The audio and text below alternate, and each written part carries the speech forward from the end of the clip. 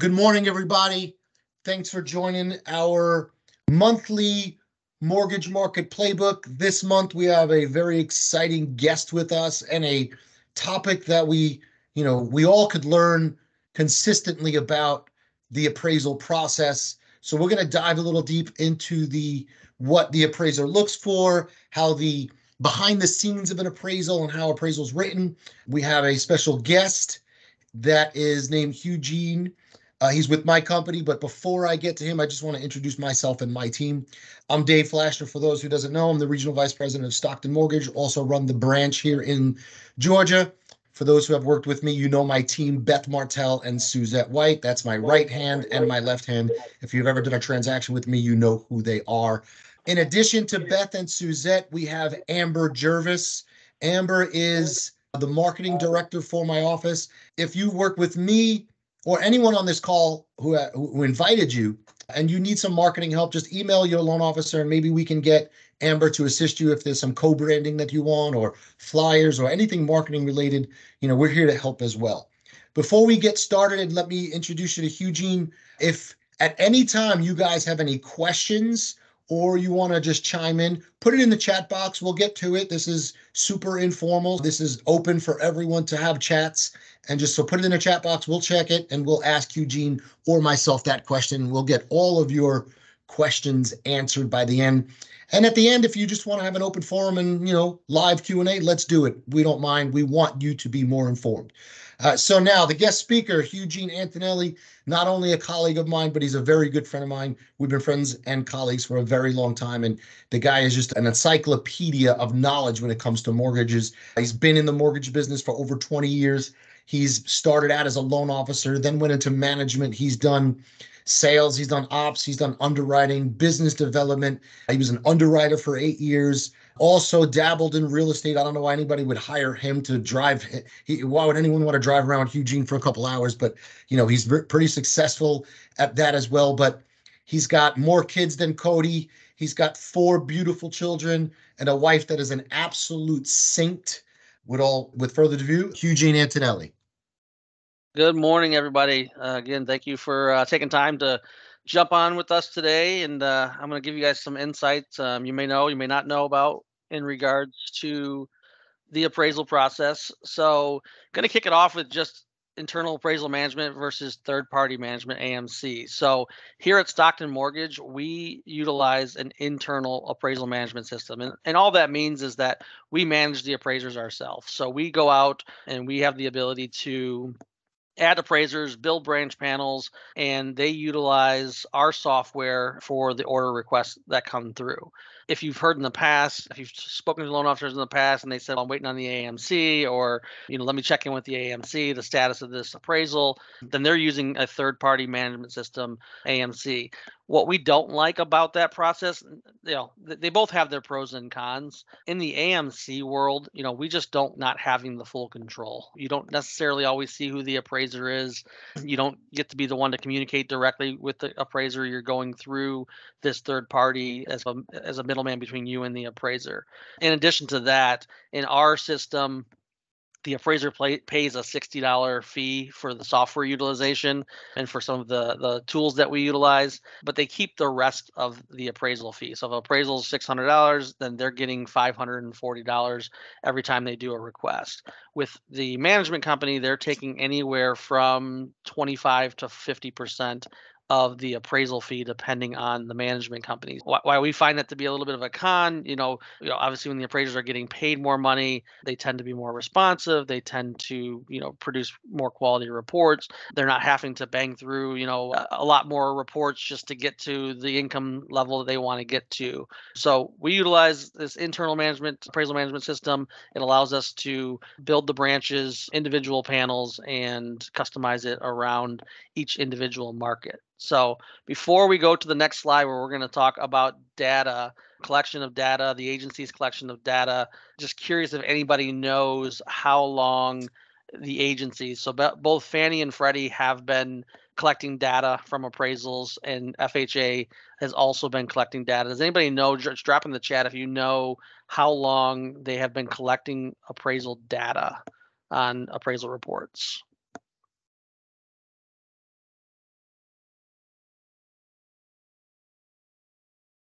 Who wants to guess? Any guesses?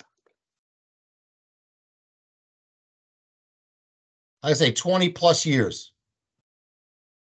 20 plus. All right, we can flip to the next slide. So we're going to talk about the data collection that is being utilized. So the fun fact at the bottom there, data collection began in 2011 for Fannie and Freddie, and then in 2016 for FHA loans. So what is this data? Yeah, it's been 12 years for the agencies. So what is this data they're collecting? So every appraisal report, no matter what bank you go to, no matter what lender you use, if you're getting a Fannie Mae or a Freddie Mac loan, it is pulling and extracting the data from that report and it's putting it into a UCDP system. The data that it's collecting is information about the subject property as reported by the appraiser, the square footage, the condition, all of this different information, but it's also collecting the data from the comparables that they use. So when they put the report together, they're using the subject property and then they're getting comparable properties from the neighborhood to determine ultimately what the value is going to be. When those reports come in, the data is extracted and it's put into the UCDP. It then takes that information and it scores the quality of that appraisal report. Now, again, every lender, anybody who's getting a conventional mortgage, their information is going into the system. And then no matter whose mortgage or what mortgage company did that loan, we then put our information and it then scrubs against all of the other companies. So it's not just appraisal reports from our company, it's appraisal reports for anybody obtaining a conventional mortgage. So what it does is it then begins to cross-reference the information that was put in. So let's say the comparable used 123 Main Street was used on our report. It'll then say, your appraiser utilized 123, or your appraiser utilized 123 Main Street. And they listed the 123 Main Street at 2,000 square feet. But we have another appraiser who did another report on another property who also used the sale at 123 Main Street, and they've got it measured out at 1,864 square feet. So depending on the differences, it may flag that. We get what's called an SSR report that gives us the information of what kind of data issues we should be paying attention to. So it will say, double check with the appraiser, 123 Main Street, according to appraiser B, is only 1,800 square feet. You have it at 2,000. A lot of times you'll get a little bit of a difference because appraisers don't have to measure the homes exactly the same. So they have the option of measuring from the exterior or from the interior. As you can imagine, if the appraiser measures from the exterior, they're going to come up with a little bit more square footage as they're not coming inside the drywall. They're not coming inside the home. They're probably getting an extra, 8 to 9 inches every foot around the exterior. So a little bit of a difference is typical, and you're going to see it. You then will also have appraisers who utilize public records when they're cross-referencing the comparables. A lot of times public records, if you've put an addition on, if you've renovated and added some space, or if you've turned in an exterior space and enclosed it and turned it into an interior space that now makes it part of the gross living area, it's not necessarily updated in the public record. So if an appraiser just pulls public record information and doesn't do the research on possibly pulling MLS listings or something of that nature, then they will be off in square footage. When this report when the data report comes out, it kicks out potential red flags. It also scores the appraisal report. So it gives it a score on Fannie and Freddie from 1 to 5, 1 being the highest of quality, 5 being not so great quality. And it's basing that simply based upon the data that it's extracting out of the appraisal report when it comes in. So what we do with those numbers are, if it's a 2.5 or less, then Fannie or Freddie say you've got a quality report. If your score is a 2.5 or less, go ahead. We're good to go on this one. We like it because we trust the data that we have in our system. And a 2.5 or less, we're going to say you've got a good appraisal there. Over a 2.5 and up to a 5, you have to start doing some additional legwork. So if you guys have ever had a call from one of our team members saying, hey, we've got a little bit higher score on this one, we've got to do some additional due diligence, this is where all of that information is coming from. So in this case, depending on how high that score goes, it can be anything from just going back to the appraiser and asking them to clarify, what information did you utilize to come up with the measurements for this? Where did you get the measurements for the square footage on this? Or, it could be the comp one sold for 245,000, yet another appraiser reported that sale at 237,000. What data source did you use to come up with the sales price that you did for comp number 3? If the score goes high enough, if we start getting into the mid 4s, closer to 5, that may require a field review, a desk review, a second appraisal, depending on the quality of that report. So if anytime a lender is reaching out to you, I promise nobody's doing these things for fun. Nobody wants to do a second appraisal. Nobody wants to do a desk review or a field review, but we have to, because we're working within the guidelines of the agencies, who ultimately are the ones that are going to, tell us whether or not they like the appraisal report or they don't like the appraisal report. Stockton Mortgage is agency direct lenders, so we deal mostly with Fannie Mae, Freddie Mac. So we're not looking at a whole lot of investor overlays or pushback from investors. This is directly to the agency that we're having these communications. So what happens go ahead. So Gino, this is not a Stockton thing. This is anyone who's writing loans and orders an appraisal has to follow this SSR and the UCDP. Is that correct? Yeah, anybody who's doing a Fannie Mae or Freddie Mac loan or an FHA loan, FHA has their own portal, so they don't use the UCDP, they use the EAD. So theirs is a little bit more, I would imagine sometime in the next few years, they may come out with more of a scoring system, but I think they're all under the federal government, but they're really under the federal government. So I think they're a little bit behind on what they're doing. And I would be okay if they don't come out with a scoring system, because it really has changed the dynamics of the world that we live in. And we're starting to see more of it now. So the last few years, you may not have seen a ton of this, really, because there were so many loans that were going on. So many, you guys were making offers with, we don't even care what the appraisal comes in. We're going to come up with the cash. We're waiving the appraisal. We're waiving the mortgage. We're waiving the home inspection. It was just a different world the last couple of years. And from the lender's perspective, to some degree, we also lived in that world with you guys. Oh, this one's $10,000 short. Who cares? They've got a $30,000 appraisal guarantee. Let's just move it. Let's just keep it moving.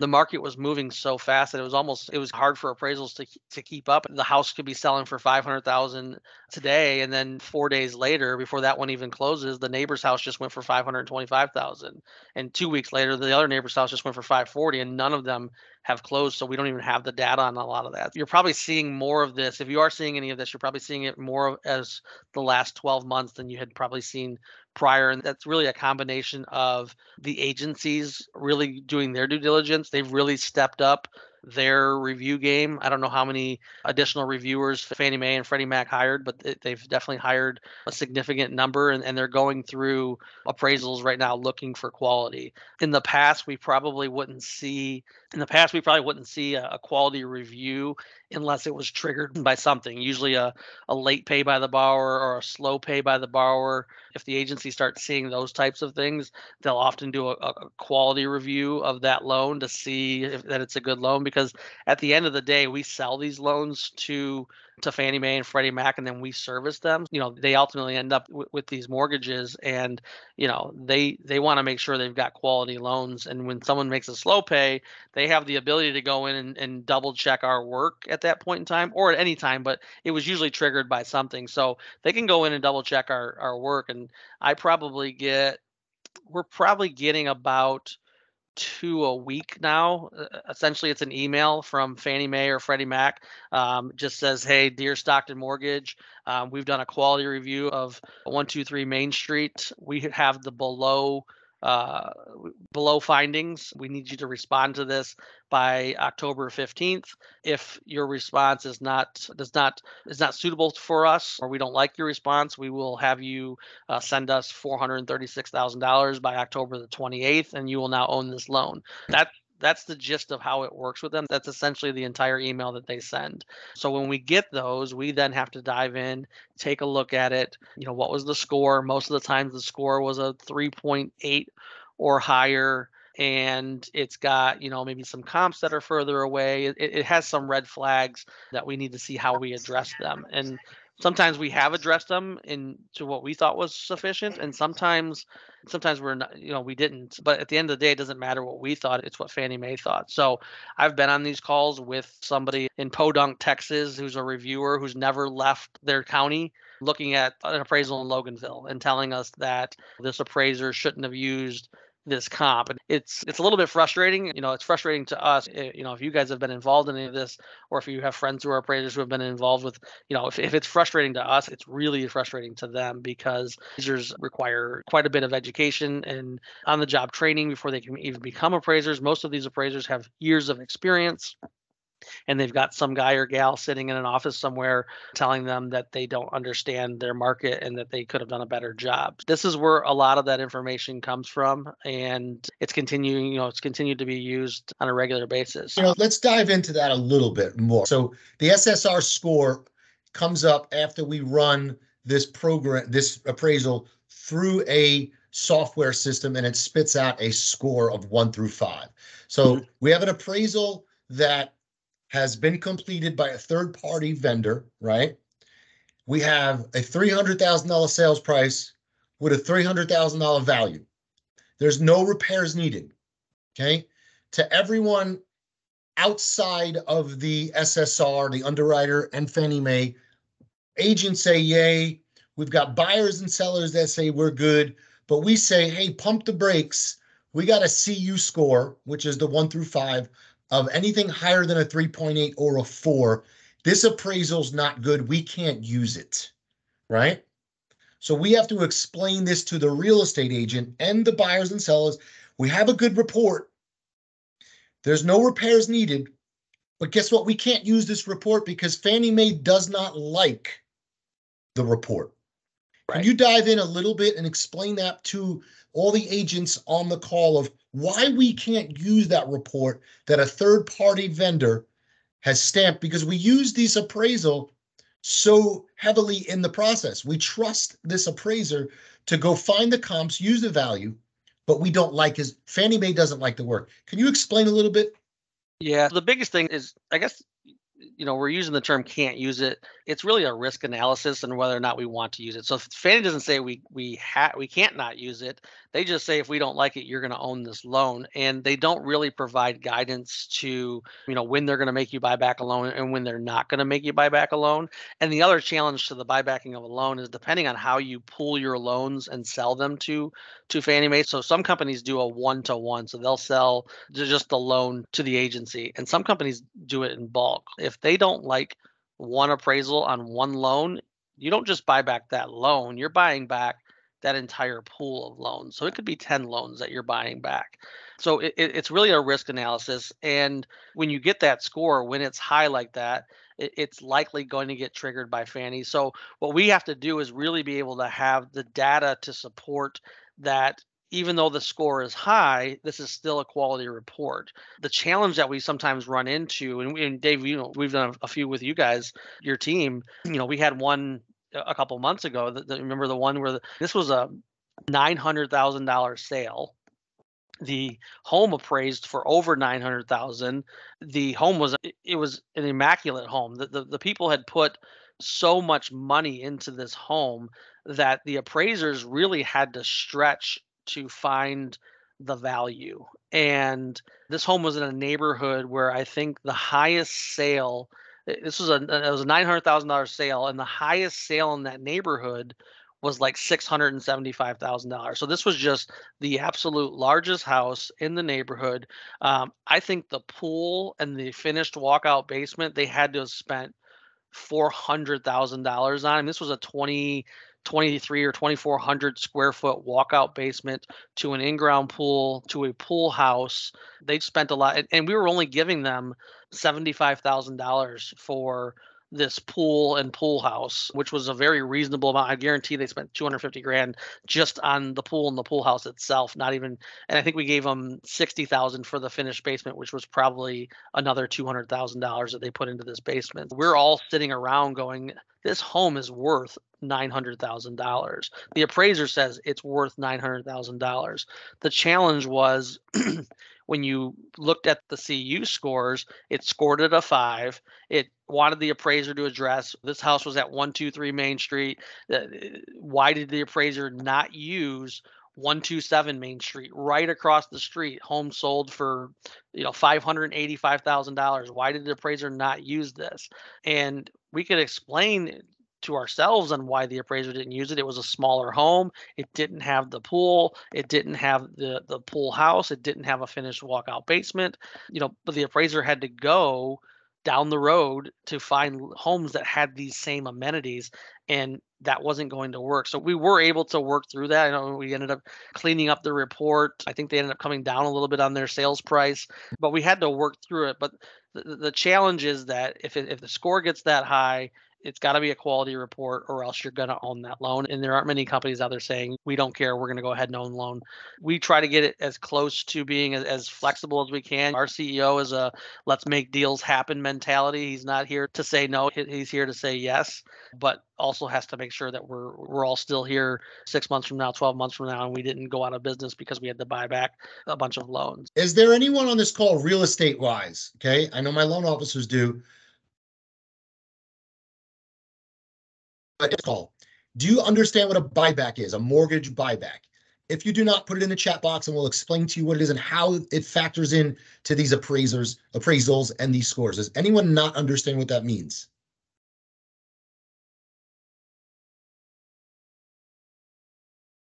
All right, so if there's one person, good. So what happens is this: we service loans on behalf of Fannie Mae, Freddie Mac, okay? We write loans based off of their guidelines, okay? Even though we service it, if the mortgage defaults, Fannie and Freddie will take it from us and then resell it as a foreclosure, right? But we still have to write the loan based off of their guidelines, okay? Now, post-closing, they can come back and do an audit at any time and say, hey, and this is a month, a year, 2 years down the road, they can do an audit on loans and say, we don't like this loan because you wrote this loan and you were out of compliance. You were out of underwriting. Why did you write this loan? If we as a lender, when I say we, this is all lenders, okay? If we as a lender say we made a mistake and we shouldn't have, and we can't rectify it, we have to buy that back from Fannie because they no longer want that loan on their books because it doesn't fit their guidelines, okay? So we have to buy that loan back from them. Now that goes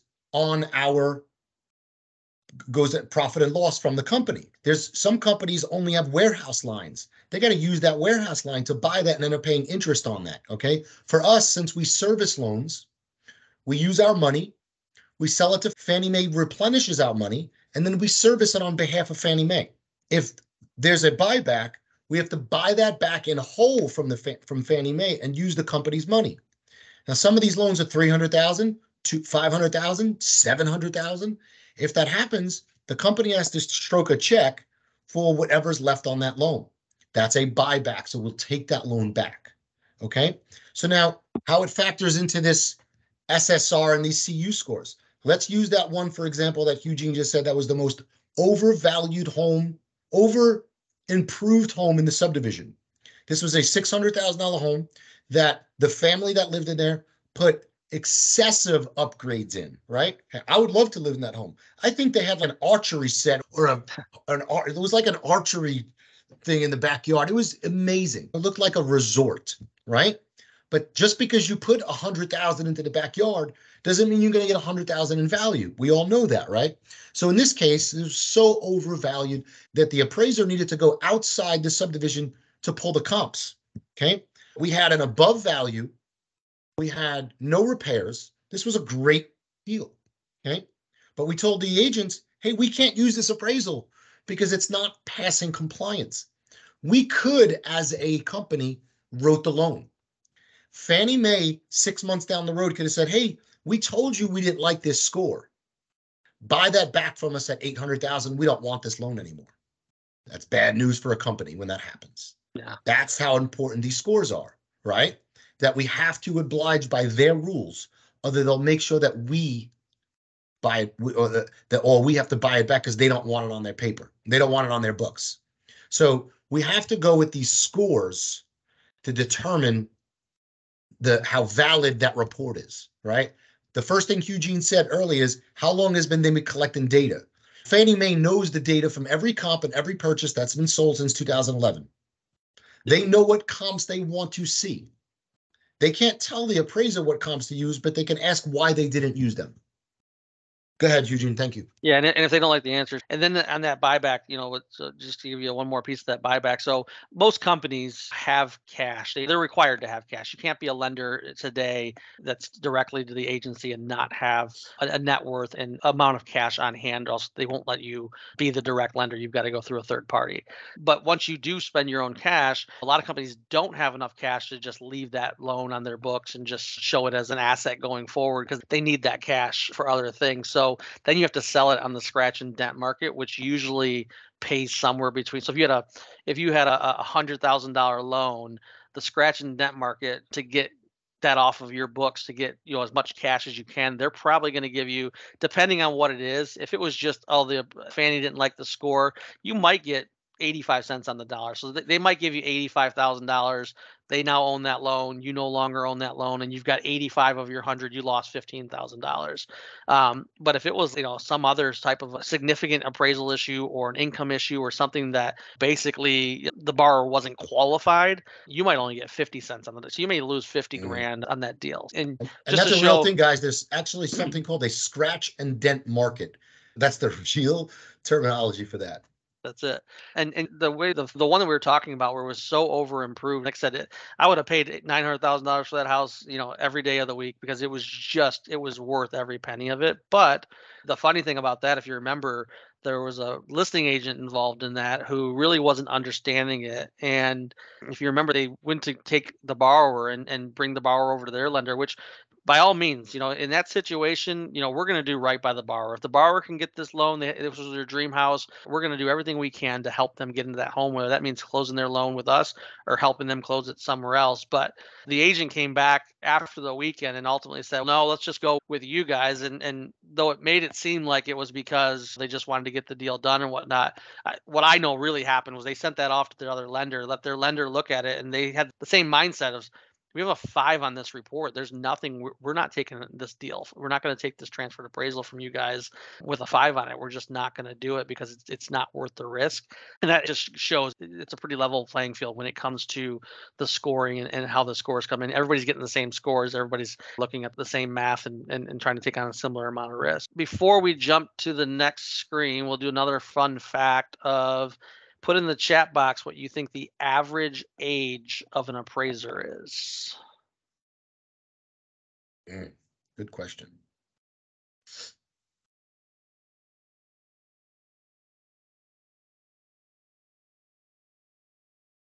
Got a few. 38, 52, 50, 45, 36.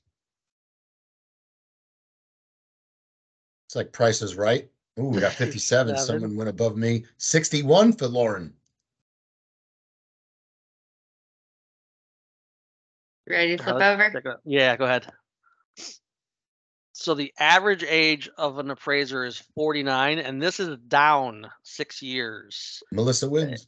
I think it's a combination of, there are some newer folks getting into the appraiser side of the market, but there's also, I probably get 1 to 2 a week emails, especially the last 12 months, from appraisers saying, hey, just letting you guys know I've decided to retire. Go ahead and take me off your list. So I think the last couple of years, these appraisers, they were working hard and earning lifetime's amount of money that, depending on how much work they were willing to put in, they could have an unlimited number of deals to work on for the 21 and 22, or 2021 and part of 22.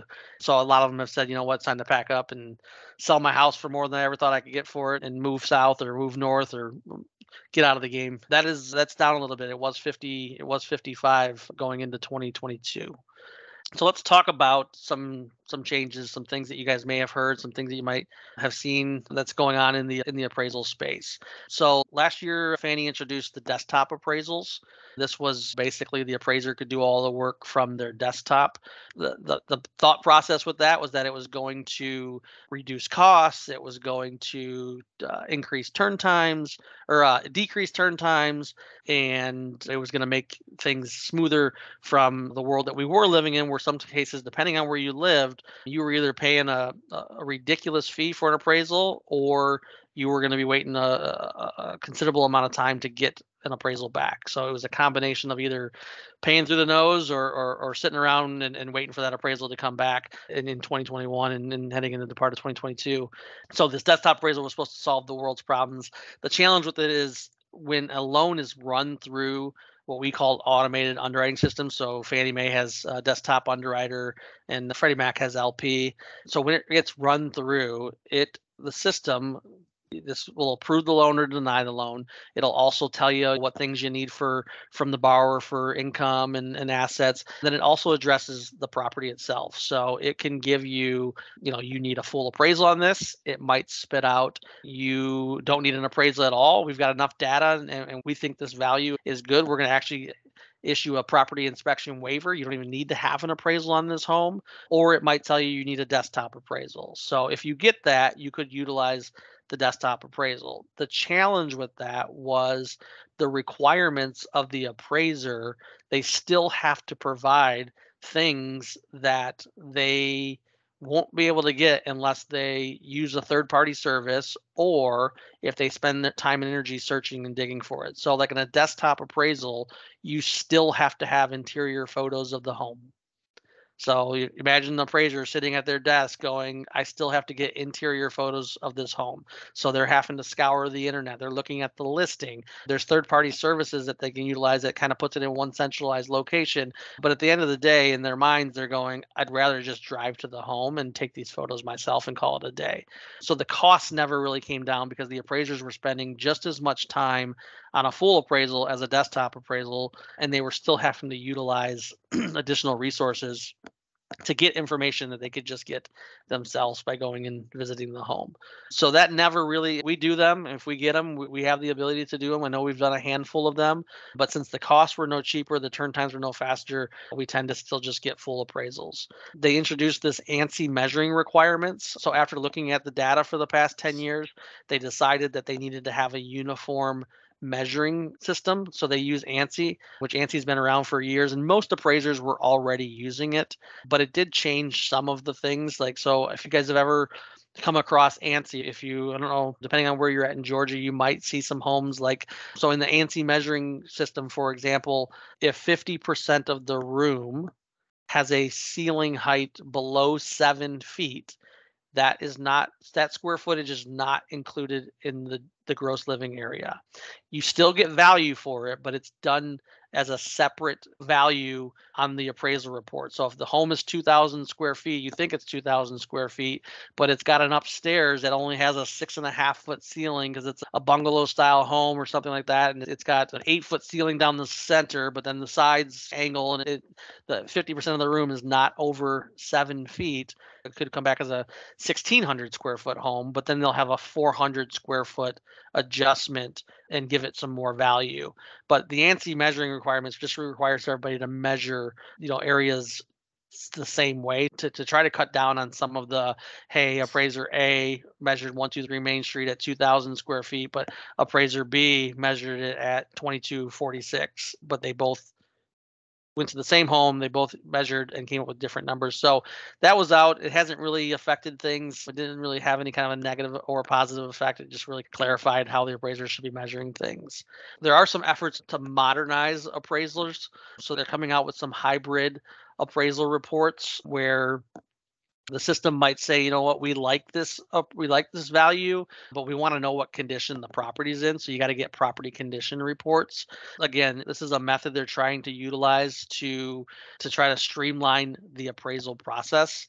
If you talk to appraisers, it's talking to loan officers in the early 2000s. I started my career at Quicket Loans or Rocket Mortgage. So at that time, it was like, the relationship-based loan officers are going to be gone in the next 2 years and everything's going to be done by a computer system. And I think in the real estate space, you guys are probably seeing some of that with some of the things that they're trying to do, the Zills of the worlds and things, don't hire an agent, just utilize our services, where you feel like people are trying to get rid of your job or reduce your influence or your role in the real estate transaction itself. I think appraisers are feeling that today. There's all these efforts to utilize systems as opposed to actual appraisers, and we're just not seeing it because the efforts that they're putting out there, the agencies, are not something that lenders want to take the risk on. For an example, in that property condition report, they still have to give you data from the square footage. They've got to take exterior photos.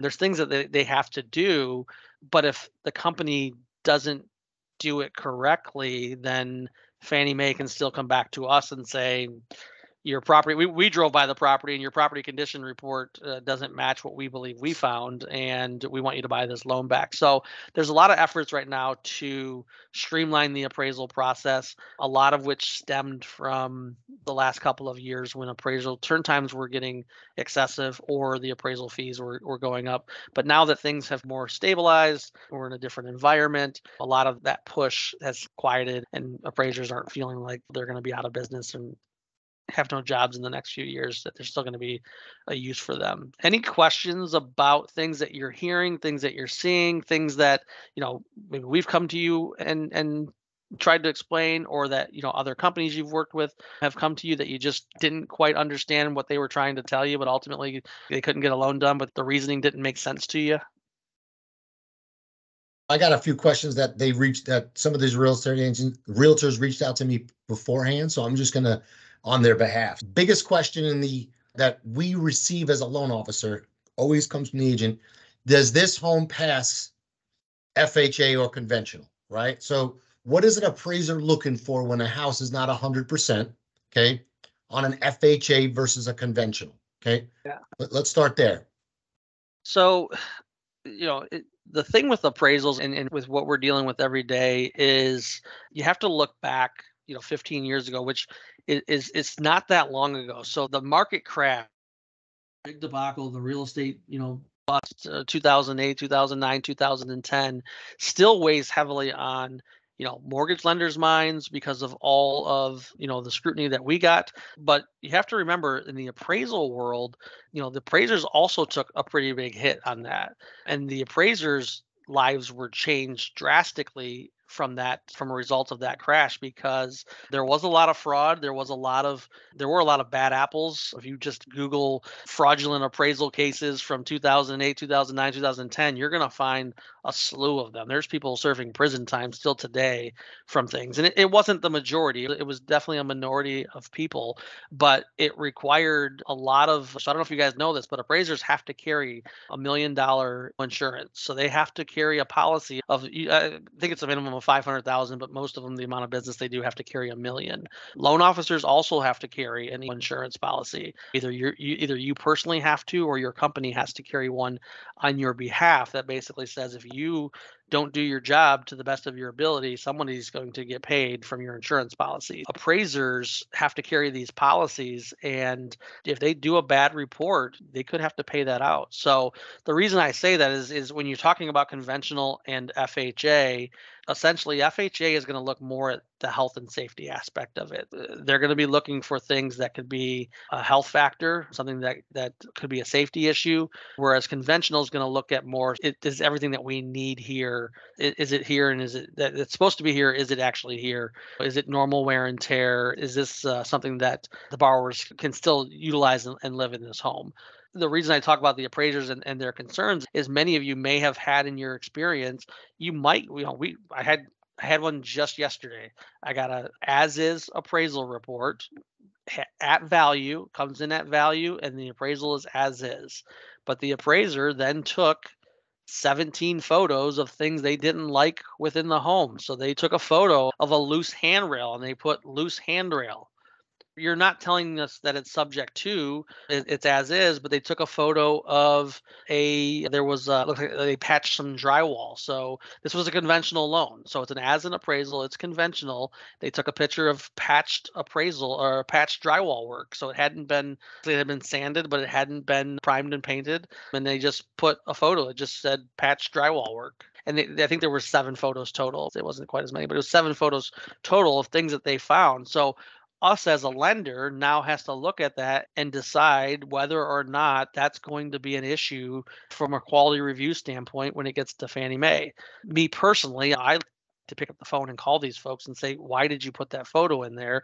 And really, it's just to cover their own rear ends. That's at the end of the day, that's what they're trying to make sure they do. And then they just kick the can down the road and make us decide. When it comes to those two different things, FHA is going to be sticklers on the health and safety. They've got handrail requirements. They've got, if the home was built prior to 1978 and you've got peeling paint because of lead-based paint at that time, you've got to paint and scrape that lead-based paint off. You've got to get your water tested. Whereas if you have a well, you're going to be testing some water. You're going to be doing things that you're not doing on a conventional loan. But ultimately, we're still relying on what the appraiser puts in the appraisal report and whether or not they're requiring those repairs, or if they're just making notes of those repairs and whether or not we're going to require them.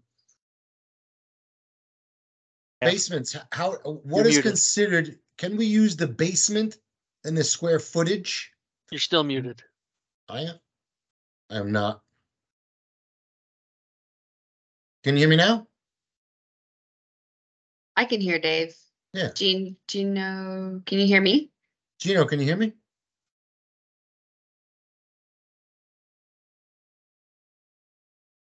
There you go. All right. That's weird. So, okay. Next question we have is about basements, right? Number one, at what point can we consider a bedroom in the basement part of the value? Okay. What does a basement need to have to determine, like windows, doors, closet? Let's dive a little into the basement aspect of a house and how it affects the appraised value.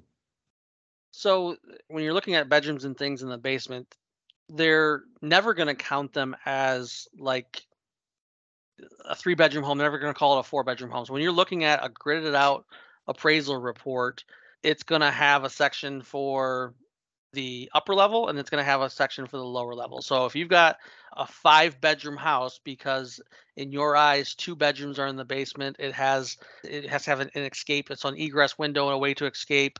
It could be a walkout basement. Those are considered bedrooms, but they're on an appraisal report. There's going to be listed as a 3-bedroom home because that's the bedrooms are upstairs. And then it's going to have a separate bracket that's going to say lower level. And then it's going to give you all the value for those things. If it's below grade, it's not going to be considered part of the gross living area. It's going to be adjusted as part of a lower level square footage. In that regards, even if you didn't have the full-on walkout or an egress window, when they go to do the adjustments, if there's a room down there, then they would just call it, you have 2 extra rooms, you have a bathroom, you have a living space, and they'll give you the value for that. But they're never going to take it and say, okay, this is a 3-bedroom home, but 2 lower square bedrooms. Let's go compare this to 5-bedroom listed homes, because those homes actually have 5 bedrooms that are above the grade level.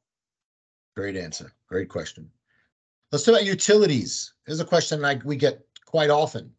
Do utilities need to be on a conventional loan versus utilities need to be on for a government loan? And guys, when I say government, that's USDA, VA, and FHA. So let's talk about the difference between utilities on or off on those 2 different loan programs. So in the government loans, they do need to be on. We're going to require that they're on and evidence of them. In the conventional world, you actually don't have to have them on. The appraiser should be able to make a determination that if they're not on and the appraiser sees that there's a busted pipe, then they're going to note that there's an issue here. So they have to make a extraordinary circumstance that it is, that they're active and that they'll work when they are turned on. So they don't necessarily have to be on for a conventional loan. Okay. Yeah. Great question. Thank you. So utilities on for government, does not need to be on for conventional. And guys, this is just from experience. If there is a crawl space and it's locked, it needs to be unlocked when the appraiser gets there, because the appraiser needs to, even if it's on your belly type of crawl space, the appraiser doesn't know that. So if the appraiser goes out there and it's locked, they're going to make that report subject to, because they want to put their eyes on that crawl space to see what's in there, and that would cost another anywhere from $125 to $150 just for the appraiser just to go back out. If there is a lock on any door, make sure it's unlocked before that appraiser gets there. Laura has a great question. That in the chat box, Gino? Yeah. I was determining about square.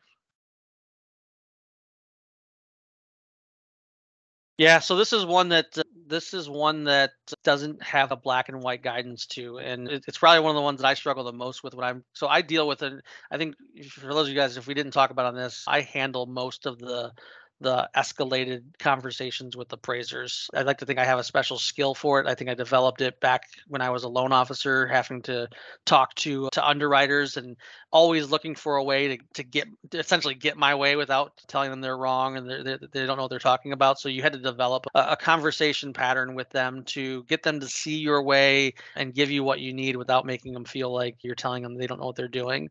So I do You're that. married with 4 kids. That you've determined you got that trait from that.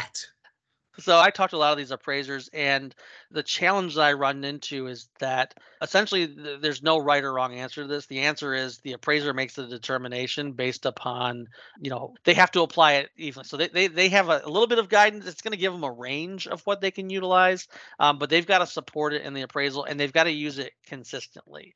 The challenge, so I had one last week, the appraiser, I don't think she's my friend anymore. I'm not getting a Christmas card from her. I'm pretty sure about that. So her rule last week on this appraisal report was if the comparable is within 100 square feet. So if the square footage of the comp and the square footage of the subject property are within 100 square feet, she does not make an adjustment for square footage. The problem I had with that was this particular house was 2,200 square feet. The comparables, there were five comparables. 3 of them were 100 square feet or more larger. So they were over 100 square feet larger. And 2 of them one was 87 square feet and one was 92 square feet smaller. So the 87 square foot home smaller, the 92 square foot home smaller, she made no adjustments for. Now these would have been positive adjustments in the appraisal report. This would have brought the value up for those comps. And then of course she made a negative adjustment for the 3 other comps that were all larger than the home.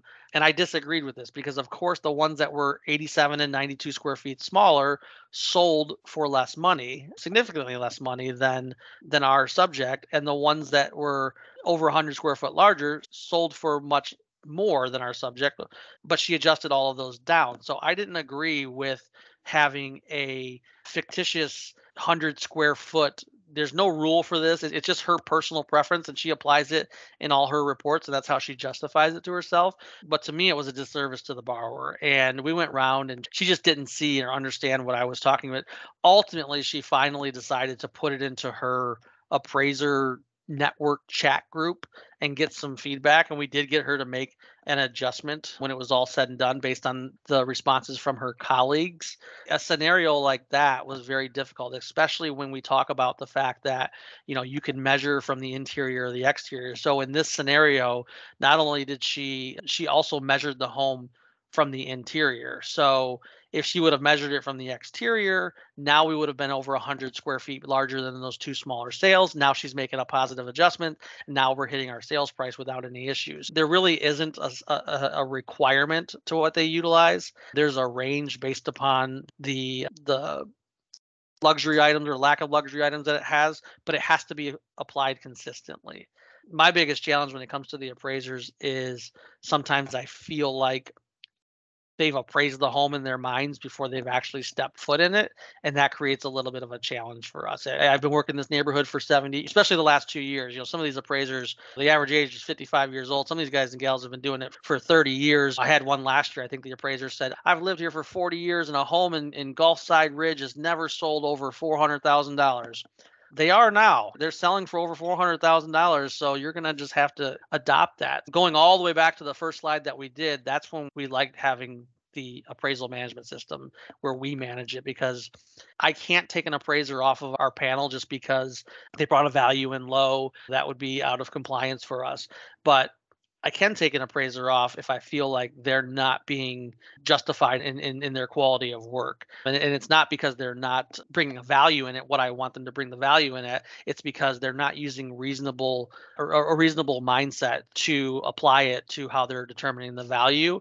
And in that regards, I can take them off of our list and not utilize them again. If I think someone from your team, Dave, may have been, or maybe not your team, but somebody had an experience where the appraiser was extremely rude. And when I talked to her, she said she absolutely was, because she felt like they were questioning her ability to do her job. And it's okay, you're no longer on the list because you're still, though you don't work for Stockton Mortgage, you still represent us. You still represent our agents, our referral partners, and we can't have you speaking to people. At that point, you've got to be able to take the high road and just deal with the consumer. You're in a customer service based kind of an industry. Going all the way back to that slide, we do have the ability to determine which appraisers we are going to use and not use. It just can't be based upon the value that they brought in the home. Good stuff. Thank you. Hey, it's past 11. We always like to keep this about an hour. Does anybody have any other follow-up questions? And if you do afterwards, you could just email me or your loan officer and we'll get you those answers. If we don't know the question, because there's a lot of them, we're going to reach out to Eugene or maybe an appraiser. So question was, can you talk to the appraisers? As a loan officer, the answer is yes, we can call the appraiser. We just can't tell them what we want as value, right? We can question them and say, listen, I see that you used comps 1, 2, and 3. How come we use those comps? We just can't tell them what value we want and what we need, okay? But we can have a business conversation with them and say, listen, when you go out there, go speak to B. Brooks because she's awesome and she's going to give you access. Or by the way, before you go out there is a crawl space on the Charlie side of the property just to let you know. So we can speak to the appraisers. We know who the appraiser is and their contact information as they accept the order. We just can't steer them to what we want, right? So as an agent, so agents can talk to appraisers as well. I always tell the agents, if you have a conversation, however, I would not get to a point where you're having an escalated conversation. So that same one that I disagreed with the appraiser on, and that same exact deal, the agent had called the appraiser first. And to be honest, I think that was more of why she was not wanting to cooperate. I think she had to let cooler heads prevail. I think she was so upset that the agent called her and told her she didn't know what she was doing and these types of things. They had a not great conversation. And then here I come along and I essentially am agreeing with the agent, though the agent provided 6 things that they did not agree with the appraiser. The agent was actually wrong on 5 of the things that they provided, but the square footage adjustments they were actually correct on. So when I called the appraiser, she said, well, you're just taking his side because he's a top producing agent. And I knew nothing about the agent. When I go into these conversations, I don't ask how many transactions does this agent do. I look at the facts. My job is to take all the emotion out of this and deal strictly with the facts. So if you are going to reach out to an appraiser, because a lot of times you are going to have their information, they call your office to schedule and get it set up. If it's going to escalate or you feel like it's going to escalate, I would say reach out to your team and let them handle that conversation, because at the end of the day, a lot of us, especially if we've in sales, or egos are things that we sometimes carry around and we don't like to have them hurt. If you are feeling like, what, I'm not going to be able to have a conversation with this person, I'm going to lose my mind on them because this is just absurd, then I would probably say reach out to your team, let them either handle it or they'll reach out to myself or my team and we'll have that conversation, the appraiser. So you're saying the appraisers don't want the phone call from the realtor to tell them how to do their job. Is that what you're saying?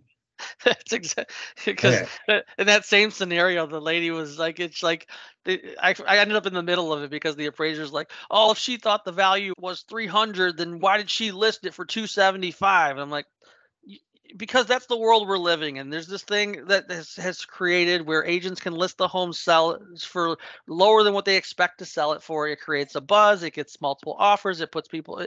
It's a strategy. Well, I don't know. If she's so good at her job, he's so good at his job. I don't understand why he didn't know the value was 300,000. It just creates some back and forth that's not necessary. But we're happy to take that call off your hands. I'll finish with this last one that I'd love to hear and your opinion on it.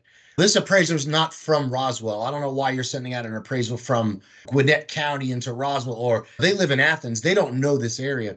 And my response is, it doesn't matter where you're from. The comps are the comps. Okay. Yeah. You can live in Arizona and do the appraisal in Georgia if you got the pictures, right? The comps are the comps, and that's where we're getting it from. You don't have to be from this neighborhood to know the value of the home.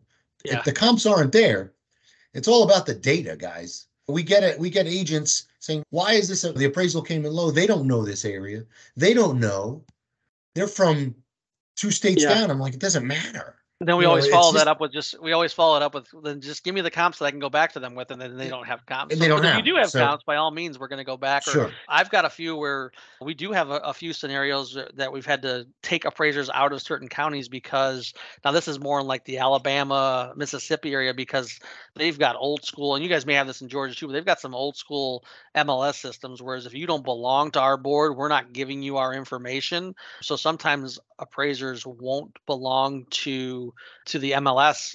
A city or a town will use 2 MLSs. Two possible MLS systems, and the appraisers who are from there or know that market really well will sign up and have access to both. And sometimes if you're coming from outside of that, so we've actually had that a couple of times, and we've had to remove appraisers that we go in behind them. We don't tell them we're removing them. We go in behind them. We take those counties off their list so they don't get assigned to them. So we don't take them off our list completely. We just, if they tell me they don't have access to an MLS, then I take them off of that county and just leave them in the counties that they have full access to. But that does happen. But most of the time, you're right. It doesn't matter where you're from as long as you're utilizing the data that's available. Awesome. It's 10 after now. We're a little late. Thank you, everyone, for joining us. We will send every single person the short PowerPoint we had and the recording. But again, if you got follow-up questions, reach out to your loan officer, reach out to me. We'll get you those questions answered. Next month, we're doing the same style, more of a Q&A. We're bringing an insurance agent in. We're having an insurance conversation, what's going on in the state of Florida, that's important, and how insurance premiums, why they're getting so expensive. Feel free to join us. We'll have an insurance agent where you can ask questions just like Eugene. Thank you very much. Have a great October, and thanks for joining us. Have a great day, guys. Have a great one. Bye. Thank Thank you, Gino.